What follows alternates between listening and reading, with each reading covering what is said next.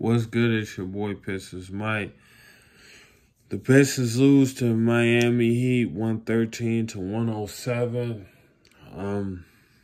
Just another loss. We 3-10 on the season. We knew Miami. This was Miami Heat revenge game, and it was.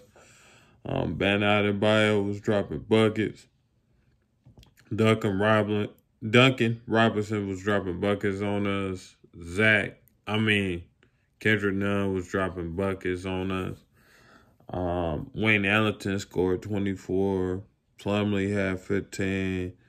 Rose had 21 in 27 minutes. Dermot Grant had like 24 again.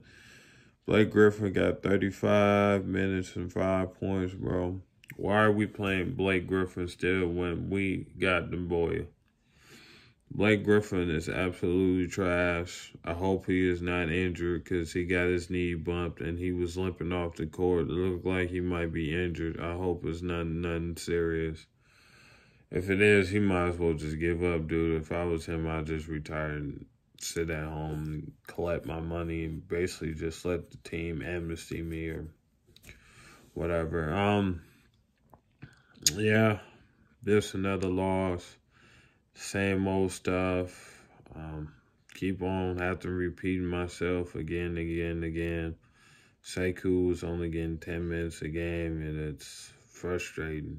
Like, he's getting no minutes. His confidence is like shot in the gutter. Absolutely depleted. So it's like, well, I could say this.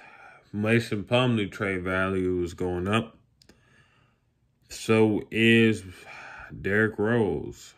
So we probably be able to get them two guys out of here no problem. Jaleel, barely even see him no more, which is good. I'm happy. We're seeing a lot more Isaiah Stewart, which is need to be happening in the beginning in the first place. But we gave up a 14-point. They outscored us by 14 points in the third quarter.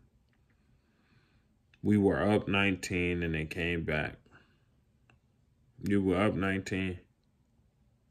Blew one of probably biggest leads.